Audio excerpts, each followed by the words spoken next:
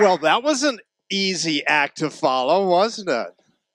Step one, I'm having to remind myself, I can. But right now, I'm not so sure after listening to Sarah. So let's see, can I? No, I can't. I can. I'm going to talk about something that is not impossible at all. This is especially for the students, but actually it's for all of us. And that's what I call restoring the culture of freedom.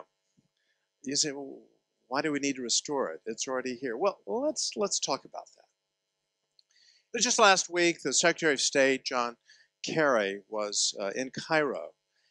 And he was meeting with the Egyptian leaders, and his theme was restoration. Restoration of democracy. And he talked about the need to allow political dissent. Just allow people to speak out. This is not unusual. Here, we're going to go around the world in 60 seconds. Burma, right now. If you're a Muslim in Burma, watch out. You're probably going to be persecuted. You're probably going to be facing violence. Iraq, watch out. If you're a Christian in Iraq, you're probably going to be persecuted. You're probably going to be facing violence. I'll do what the good professor did. It did. Kenya, the president of Kenya and the deputy president are under indictment in the International Criminal Court. The charge, it's a charge, it hasn't been tried yet, the murder of many political opponents and their supporters. It's the president of the country. Argentina, one would think, what could be going wrong there? The Washington Post editorialized just last week, there is a terrific, horrific governmental assault on freedom of the press, especially Grupo Clarín. China, what can we say? The most recent reports are bloggers are now in a whole lot of trouble, and the latest reports also indicate that journalists are undergoing indoctrination in Marxist principles. Journalists. Saudi Arabia, you read that last week a Kuwaiti woman was arrested in Saudi because she was driving her sick father to the hospital, because it's a crime for a woman to drive a car.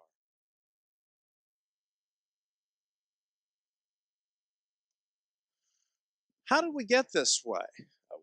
How can this be in the 21st century? Let's go back in time and recall that after World War II and literally 7 weeks after the surrender of Germany, and with the unfolding atrocities of the Holocaust, the unbelievable events of the Holocaust, and just the horrific loss of life and the fabulous poem we just heard on Hiroshima.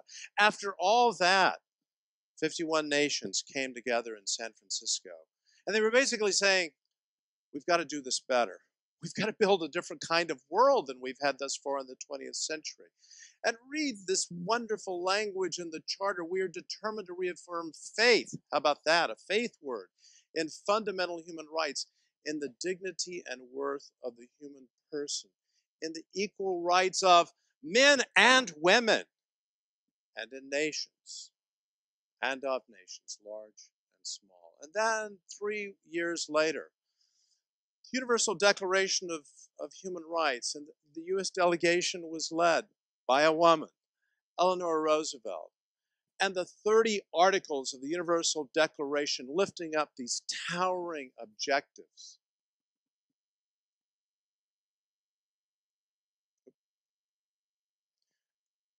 Well, things are not going well. As our quick 60-second review of the world showed, things are really not good. Freedom House. In its 2013 report, Freedom House, which is dedicated to freedom from every human being, man, woman, child, everywhere, said last year 27 countries in the world suffered from a loss of freedoms. 27 countries. This is the 7th straight year in the world that there's been a diminution rather than an expansion of freedom. You say, well, move to Switzerland. You know, after being here for about 18 hours, I'm ready. We say, well, wait a second, it's a small country and you're an American. So, well, we can't, you know, there's 7 billion people, so not everybody can move to Switzerland. But what do you have in Switzerland? You do have rule of law, you have freedoms enshrined in a constitution, but you've got a beautiful country, but there are only 8 million people here. What about the other 7 billion people? Well, our hopes, our dreams in America are, can we have our culture of freedom when there's so many issues with respect to our own freedoms and liberties as a free people? Can we have, look at what we said in America, in the United States, I should say, of America. We hold these truths to be self-evident, that all men, and now we would say all men and women, are created equal. They're endowed by their Creator with certain unalienable rights. And among these are life, liberty, and the pursuit of happiness, are our preamble to our Constitution. We the people, in order to form a more perfect union, and then look how the preamble ends, and to secure the blessings. Liberty is a blessing. The blessing of liberty to ourselves, but they were also looking down the corridors of time, our posterity. Tocqueville came to the United States in the 1830s, and he saw a remarkable explosion of law, of freedom, and equality, where wealth mattered so much less than it did in his native France, that voices were listened to as he traveled around the country, even the voices of those who weren't educated and who weren't poor, because there was this sense of shared dignity, of humanity. Well, not long ago, I was in a taxi cab in New York, and I always love to ask the cabbies or drivers, you know, where are you from? Because you can tell they're usually, I'm from Texas. You can tell if you're from Texas, but they're not from Texas. Well, where are you from? And he said, I'm from Albania. And I said, oh, Albania, it's beautiful Eastern Europe, but you've been through a lot, I know, in your country. But why did you come here? He said, I came for freedom. He said, you can eat bread anywhere. But in America, you can eat bread in freedom. Well, that's a question for Americans. Can we? Well, we have, for your generation, great expectations. Great expectations that you're going to be freedom fighters. And so I have 5 suggestions. Suggestion number 1, steep yourselves in the intellectual foundations of freedom. They're ancient. Read Aristotle's Politics. Read Plato. You're not going to agree with everything, especially in the Republic, but I hope that you're doing that. If you haven't, you need to steep yourself in the intellectual foundations of freedom. Milton in the 17th century, Locke and Burke. Read these great architects of freedom, and Burke in particular, because he believed in the idea of ordered liberty. If you think you're a libertarian, think twice. Because we have to live in community, and that means that there will be rules and regulations. The question is, do we all have a voice in terms of what those rules and regulations are?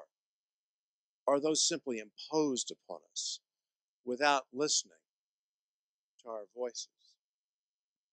Freedom, when you reflect upon it, is really a cluster of interrelated rights.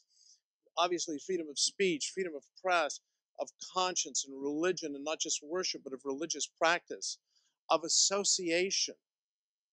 We've got to be able to associate with one another, but it also, frankly, means at times the right to say, you know, I don't think we're the Girl Scouts. I don't think you belong here.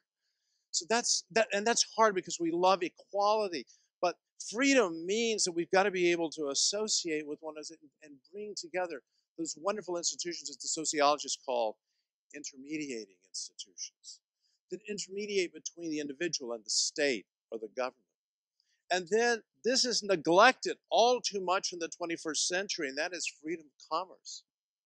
The pursuit of happiness, the Declaration was actually a play on the Lockean principle of life, liberty, and property. You have the right to pursue, as a free person, your role in commerce. That might be the nonprofit world, but you're going to be in commerce. You're going to be doing something in the world of commerce. By the way, I love this device. This tells me when my time runs out, but it's so small I can't read it.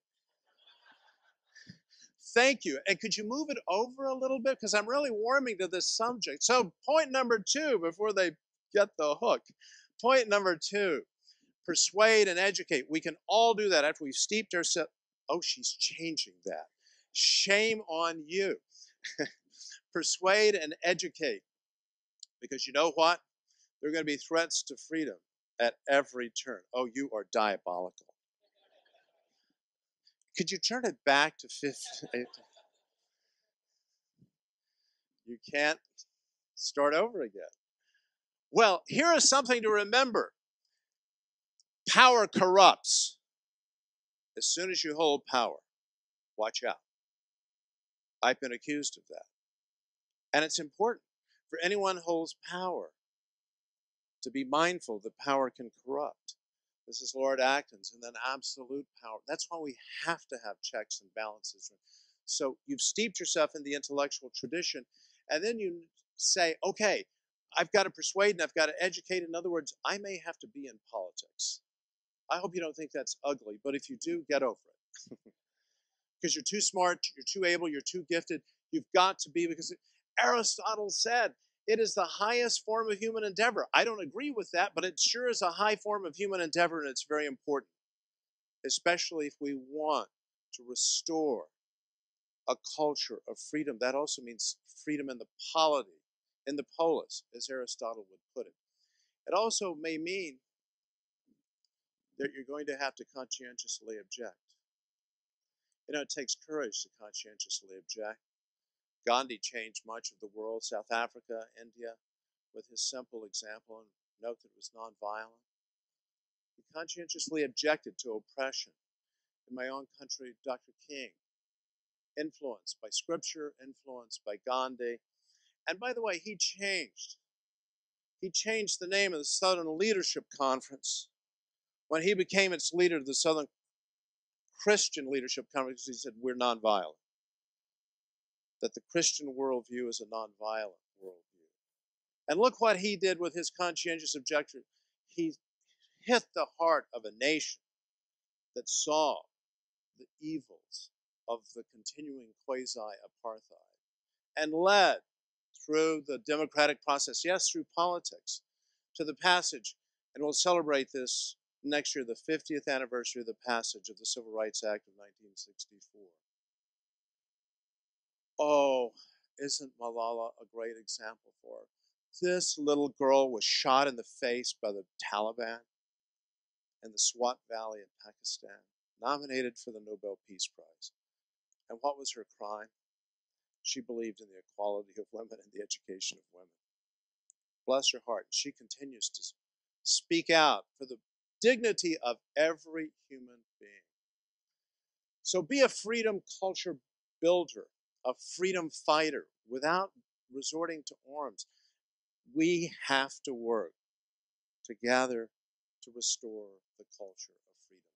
You might say, well, what can I do? Well, this is a photograph of a guy walking with his little boy. And you probably know the story, father and son on the beach, and there are a whole bunch of starfish that have washed up, and the dad picks up one and tosses it into the water, and the son says, but Dad, there's so many. Why did you do that? And the dad says, we can all do something. We can do something. We may not be a Gandhi, but we can be a soldier for freedom, again, without being armed. And I use one example, the International Justice Mission. Here is one human being who was called upon in 1995 to go to Rwanda under the auspices of the United Nations. And what was Gary Haugen's mission?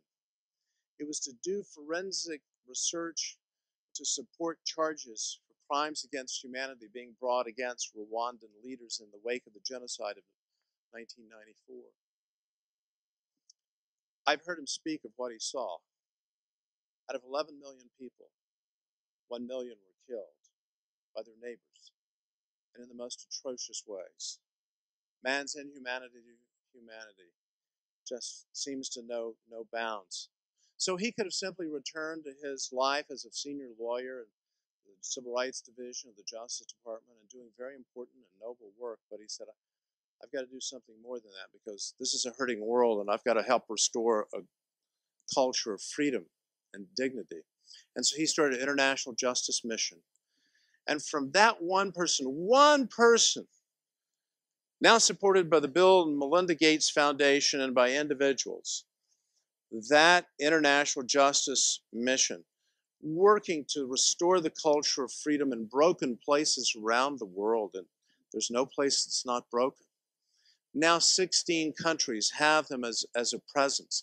And there are 150 IJM chapters, including at Baylor, where I'm so privileged and blessed to serve, who do what? They focus on the needs of some of the world's neediest people in terms of oppression, victims.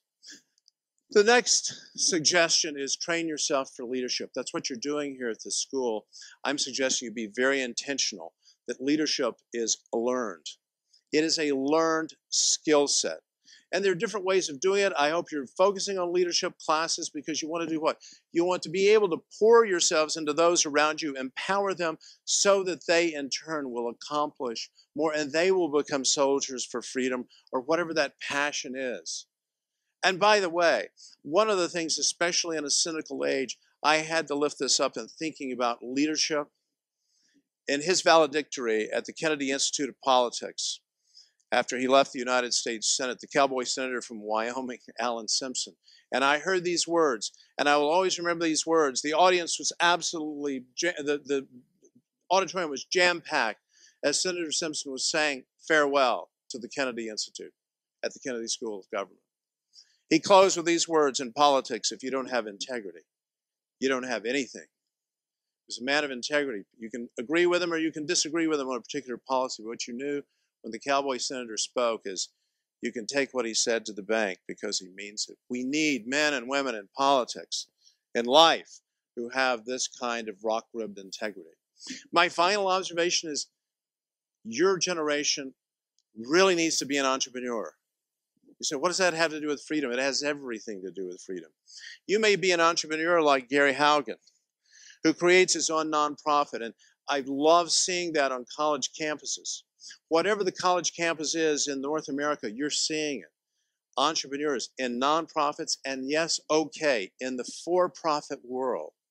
You say, again, what does that have to do with freedom? Because you know what? Entrepreneurs are freedom fighters. To be an entrepreneur is an act of freedom. You're obviously going to promote human flourishing and human prosperity, but it is an act of freedom itself, which then has a feedback loop and then encourages the society around them to be more freedom-minded.